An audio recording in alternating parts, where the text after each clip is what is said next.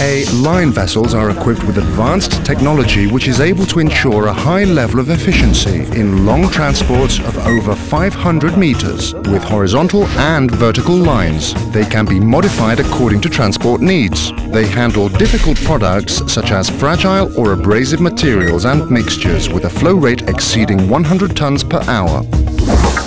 How does a conveying cycle work? The opening of the inlet valve allows entry of the material into the vessel. Once the filling phase is complete, the valve is closed by a pneumatic actuator, and then the vessel is pressurized. At this point, the transport cycle begins. The compressed air pushes the product at a low speed through the pipe connected to the vessel towards a pre-chosen destination. The product continues to flow until the tank has been completely emptied.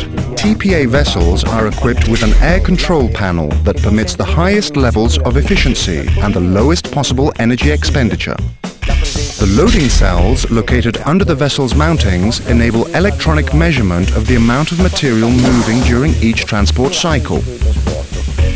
TPA is suitable for both empty and full pipeline methods of transport.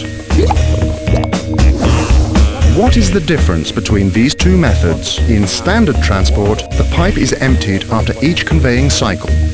However, in full pipeline transport, the line remains saturated to reduce cycle times and improve system performance. Air is introduced into the pipe through boosters that help to control transport speed. The boosters are fundamental for the safe transport of fragile or abrasive materials. The full pipeline continuous transport method consists of two TPA vessels connected to a single pipe, which work alternately in order to achieve a continuous transport cycle.